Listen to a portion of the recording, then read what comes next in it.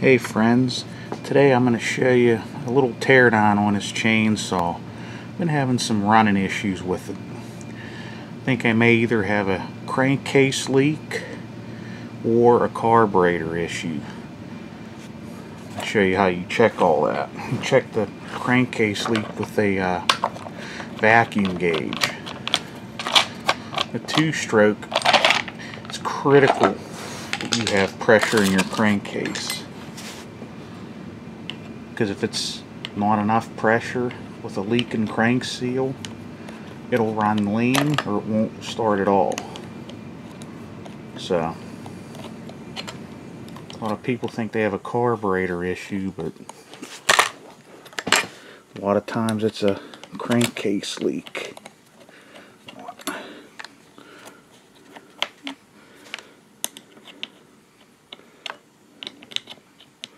Slotted screwdrivers.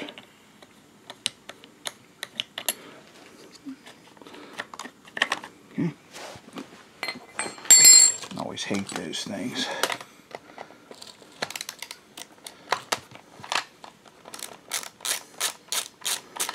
Okay.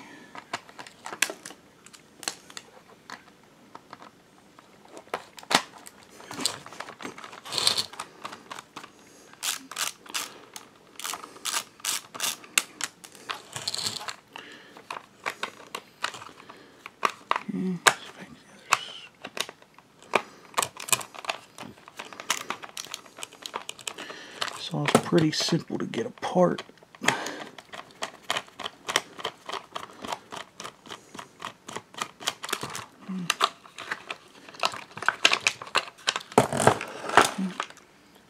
Let's see.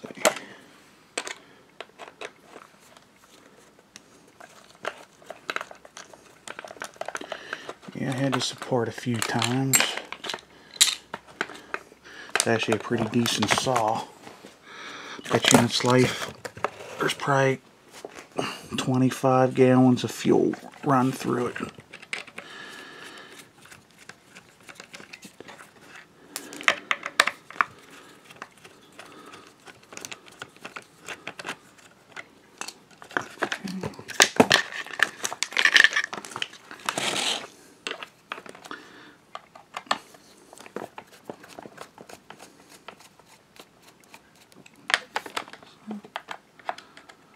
Like I said, I fix about anything.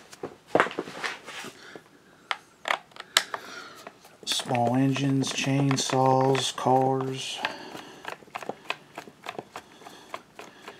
Play guitar. Here's that one.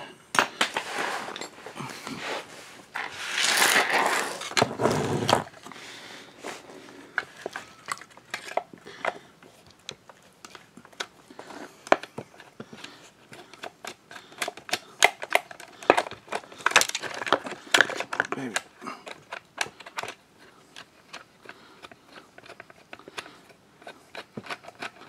Okay. Deal. Alright. Let's get into the intake.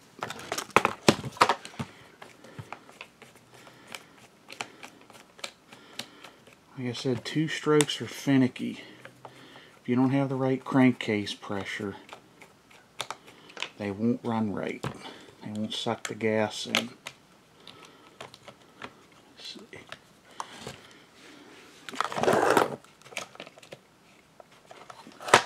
Okay, pull this off.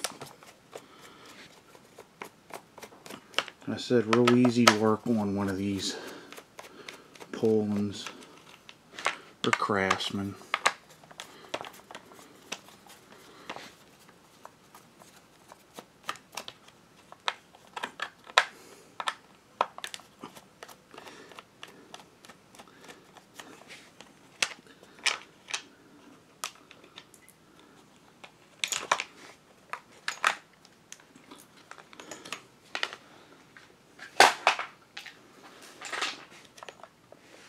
Okay, that's there.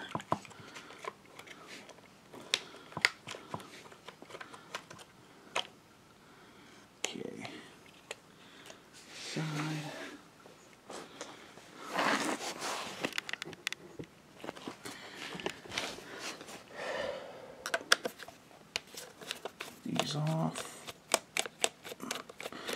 Yeah, the impulse line's right under here.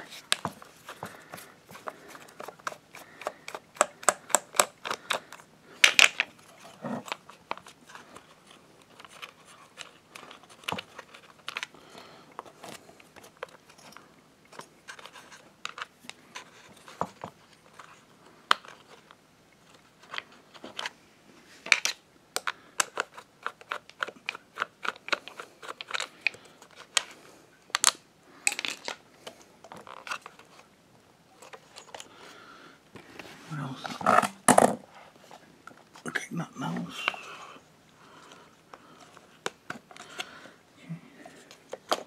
Okay. There we go. See how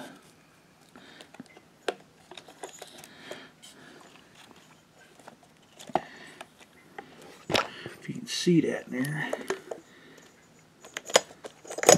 This one looks pretty good. It's the intake side. When I get to the exhaust side, shouldn't be too hard to get off.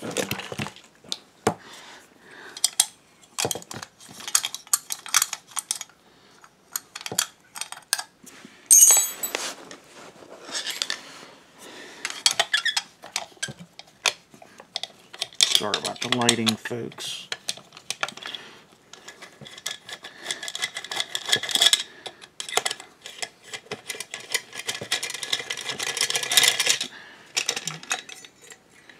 Okay.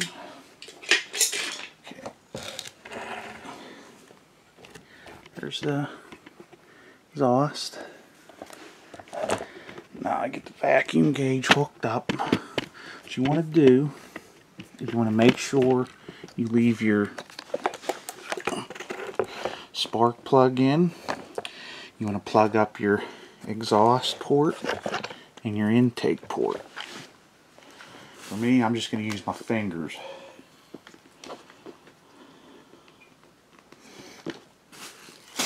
Should hold 5 times of vacuum for about 10 seconds.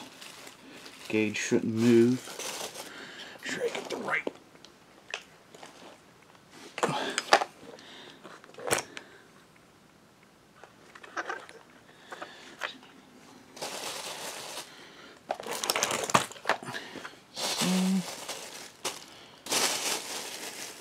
Like I said, I cut an unknown number of cords of wood with this thing.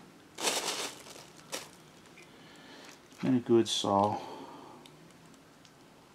As they say, sometimes the train has to come in for a rest every once in a while.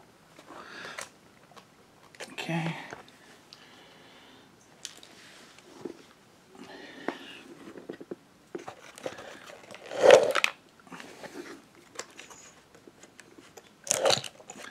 You've seen in my video, it wasn't running right.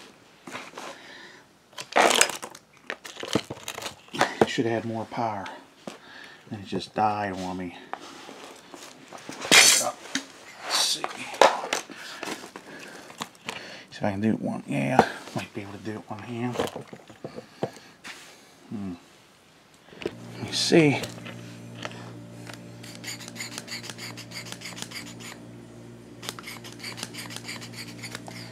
Well, folks, see the gauge? Possibility of a crank seal leak. Let's see if I get this little insulator out of here.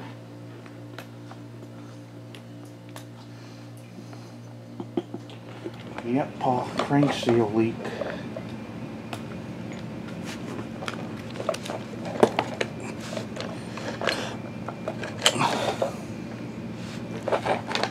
Let's see.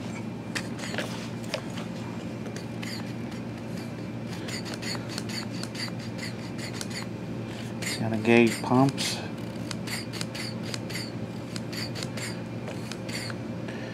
It shouldn't do that. You pump it, it should just stay right up. Let's see if possibly this insulator, because I did check the crank seals on this a few years ago when I rebuilt it. insulator's out. Just this little piece I took out, if you can see that.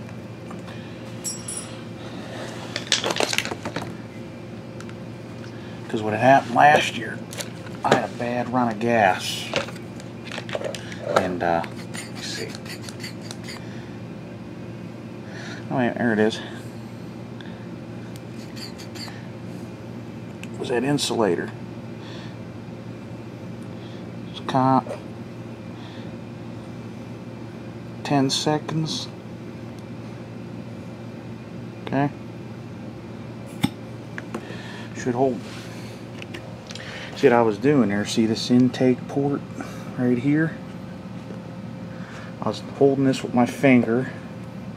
I was blocking this off with my finger. The idea is to have a airtight crankcase, because you can't test it with these open. Okay, you could use that little vacuum gauge right there on your impulse line. Just tested this. It's your impulse line right there. You can see it. There's your impulse line.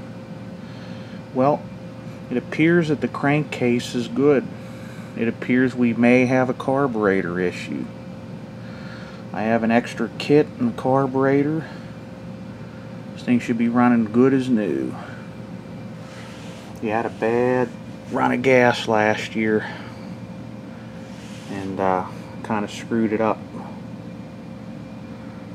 So it's a good thing to know that, to check your crankcase vacuum.